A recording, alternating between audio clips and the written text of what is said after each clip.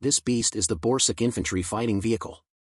The aptly named Badger was developed and made in Poland. This beauty will be replacing the old Soviet BMP-1s currently in service and plays a significant part in the modernization and enlargement of the mighty Polish army.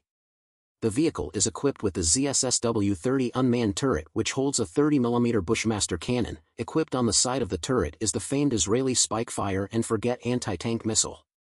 This incredible machine will hold 6 troopers as well as a crew of 6 and will have an operational range of approximately 350 miles. In addition to superior armor, the Borsuk is also protected by the Obra 3 soft kill active protection system, which can detect incoming laser designators and automatically deploy smoke accordingly. The first unit to receive these vehicles will be the 16th Mechanized Division, one of the first units to respond to Russian or Belarusian aggression, and 1,000 vehicles have been ordered.